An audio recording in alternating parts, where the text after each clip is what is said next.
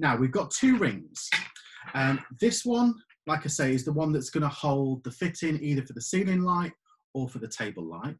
And you can see it's not completely flat, so it does curve up.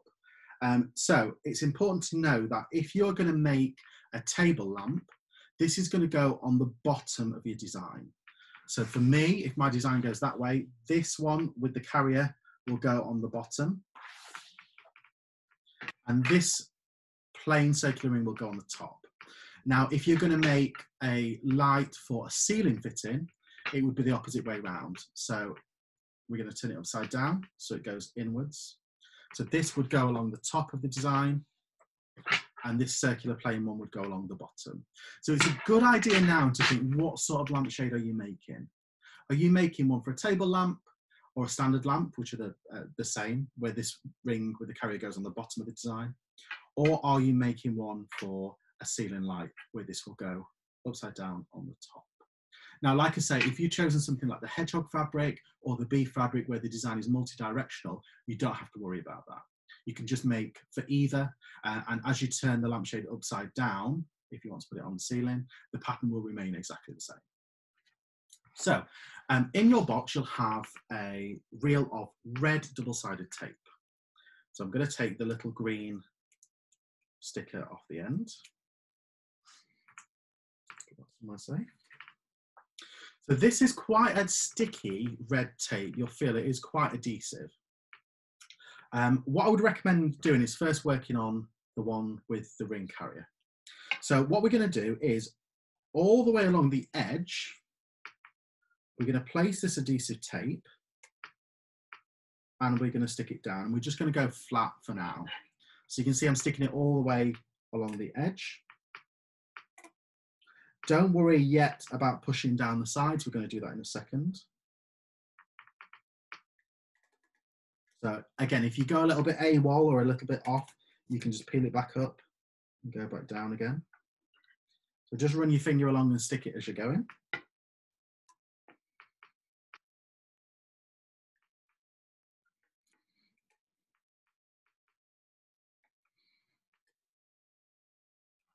Okay.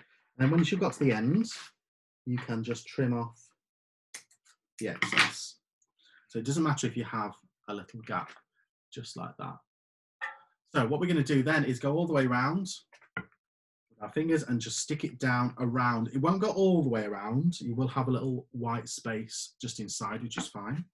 But we're just going to stick it down all the way around the shade.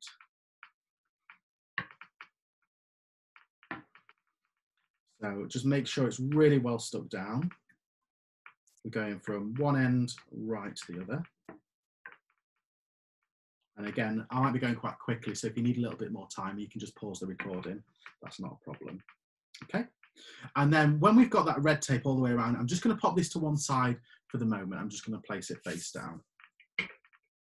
Okay. And I'm going to do the same for the circular ring here without the carrier on it.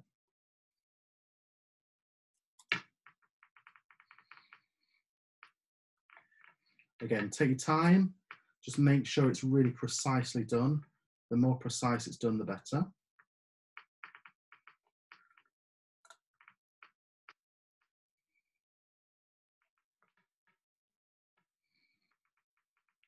Okay, I'm just going to trim off any excess.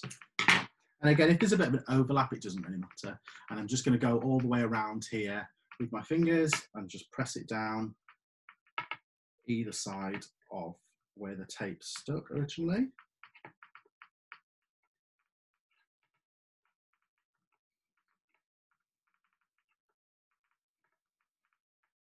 Okay, so now I've got two taped up ring sets.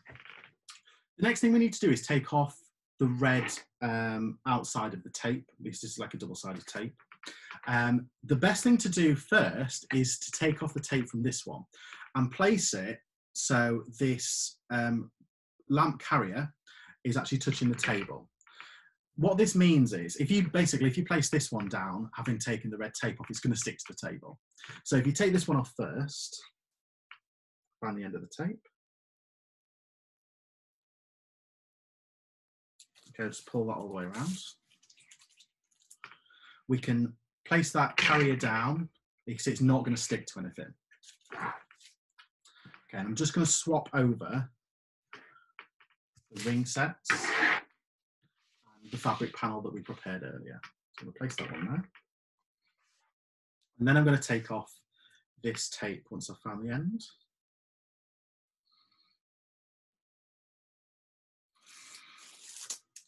Okay. Now don't place this one on the table because it's just going to stick to everything. The next stage, we need to start to place the ring sets onto the fabric panel. So again, if you've got a directional design like the badger, like the blackbird, well, any of the birds, the kingfisher, just make sure you know where the top of the shade is and where the bottom of the shade is. So I'm going to place it with the design going down towards me. Now I'm going to make, because this is a larger 30 centimetre shade, I'm going to make a ceiling lampshade, which means this plain circular ring needs to go on the bottom, and this with the carrier needs to go on the top. Now this inverted piece here needs to point inwards towards the middle of the shade. So for me, I'm going to pop this one on the top and this one on the bottom. Now, just put that down for 1 second, sticking to my hands. I'm going to start by placing this one onto the adhesive lining. Now, what you want to do when you place this onto the shade, you want it to go right to the very edge of the lining, but not onto the fabric. Okay, so I'm going to place this just on the bottom. I'm going to attempt to show you whereabouts this is placed. So you can see it's not on the fabric, but it's right up to the edge of that adhesive lining. I would recommend you try and leave yours on the table. I'm going to try and pick it up just to show you, because I realise the camera's a little bit further away. Now, when you've placed this, just roll it backwards and forwards a little bit, just so make sure it's stuck. And then you want to take this, again, that inverted piece needs to point inwards towards the middle of the lampshade. And this is the tricky bit. This is where you kind of need two hands. And so you're going to place this one again on the top, right up against the edge of that adhesive lining, but not touching the fabric.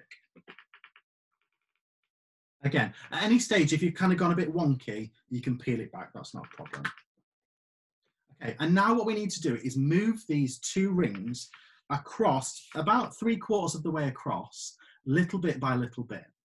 So, like I say, I've made quite a few of these, so I can kind of do them both at the same time. But you might want to move the bottom one first a little bit, and then the top one. Just checking that it's right up against the edge of that plastic heat-proof lining. So again, the top, moving the bottom, moving the top. And what you can see now when we get so far is it will sort of stand up by itself, so you can kind of let go. So we can see here that this piece is running right up against this plastic and running right up against the edge of the heat-proof lining here, but we've still got this fabric edge either side to roll over. So I'm going to take it to about here. And again, I can kind of do this both at the same time because I've made quite a lot of these, but maybe just move the bottom one a fraction and the top one a fraction. Again, if, oh, I've done a little bit AWOL actually here. If we go a little bit AWOL, just take it back. It's only double-sided tape.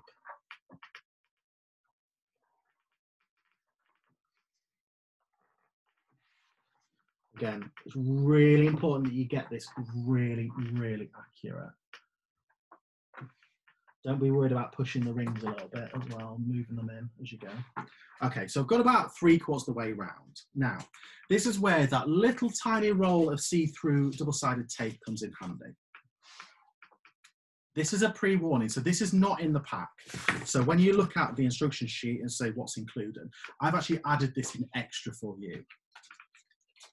So unravel the tape. Yours will be sized correctly. Might need to trim a little bit of it off. You'll have a piece when you've unraveled it that looks something like this. Now this is really, really sticky tape, super, super sticky. This isn't ordinarily included in the pack, but I've included this in the pack for you because we're using a cotton drill. All my fabric's printed in the UK, but to make sure that it's washable, because I make a lot of other homewares and giftware that needs to be washed, to make sure it's washable, it's also then coated on the outside. Now, you will see that they recommend using this red double-sided tape along the hem of the lampshade. Now this will work, but in some cases it has sort of pulled away at the seam a little bit. So I've used this very, very sticky double-sided tape. You'll see it's sticking to my fingers now. If you don't have this, or you've thrown it away or lost it, don't worry, this will be just fine, because especially once you've rolled the hem, it will keep everything nice and tight, and this just sticks the seam down. So on whichever edge you have left over, I'm going to place this tape along there. And again, pretty much right up to the edge you want to take it. And you want to go, I'll just show you, off the edge of the heat-proof lining, right off the edge of the fabric. And then I'm just going to trim it at the edge of the fabric. Stick it over there. And again, I'm going to do the same on this side. So this tape here, if we just press it down, is all the way along the very, very edge that we haven't yet rolled. Okay, I'm going to take these rings a little bit further and roll them almost, not quite, but almost to the very edge. Okay, so I'm just leaving about 10 centimeters or so there. And at this point then I'm going to take off this backing of this very, very sticky double-sided tape. Place that over there. Okay, so now I'm going to roll my lampshade right up to the edge.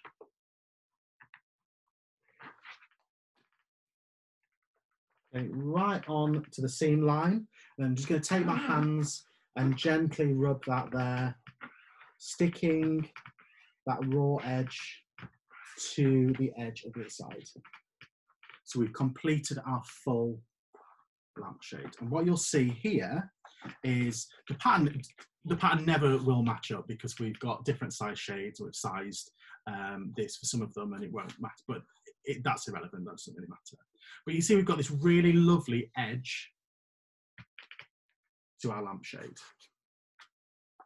Okay, so again, this is for a ceiling lampshade, so we can see the ring carrier is at the top with the struts inverted inwards, and at the bottom we've got our plain circle frame. Okay, so we're nearly there. So the next thing that we need to do, just gonna move it up a little bit.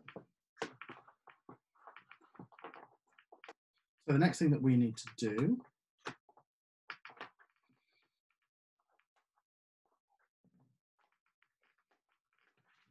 is to snip away where these struts are. So we see we've got 1, 2, 3 struts here. So where the strut is, take our scissors, just snip the fabric down to the ring on all 3 sides.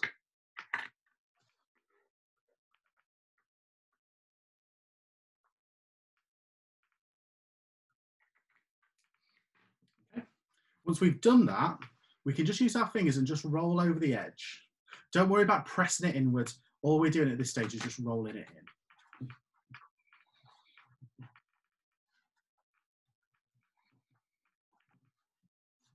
We can see by not giving that turned over seam, because we've got a cotton drill, we'll get a really nice flat non-frayed edge. But it also doesn't leave us loads of bulk here. So just rolling over that edge here, all the way around. And then we're going to do the same on the bottom side as well. So just rolling over that edge all the way around.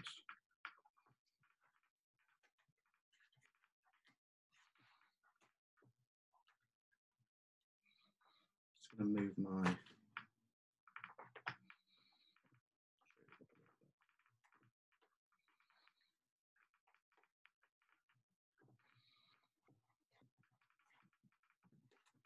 So just start on one side and roll it all the way around. Okay. The next thing we need to do is take our rolled edge tool. And first of all, I'm going to just move you a little bit further forward.